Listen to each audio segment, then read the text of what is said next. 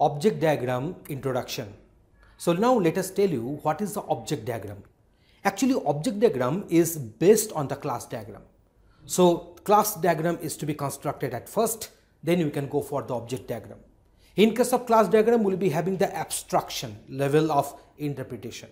But in case of object diagram, we will be having the instantiation of those classes in the form of objects. This term instance or instantiation is actually denoting that some memory spaces are getting occupied to hold the attributes, to hold the method codes in the computer's primary memory. So that means this instantiation of a class is known as an object. A particular object diagram will depict the static view of the application, but it will depict a static view of a particular instance of the application. So let us go for the text at first. Object diagrams are derived from the class diagrams, so object diagrams are dependent upon the class diagram. So that means at first we are going to prepare our class diagrams, draw our class diagrams, and then we shall go for the object diagram definition.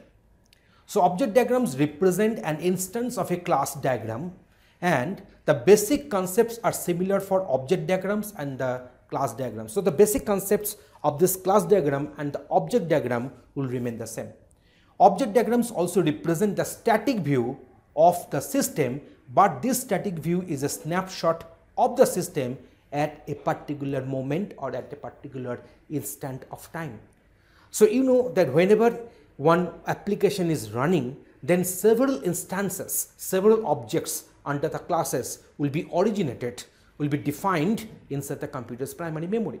So whenever you are drawing one object diagram, that will be the one of the instances of the application execution. So there we are not considering all possible objects in the same instance, in the same object diagram. We are considering those objects which are available at that instant of time.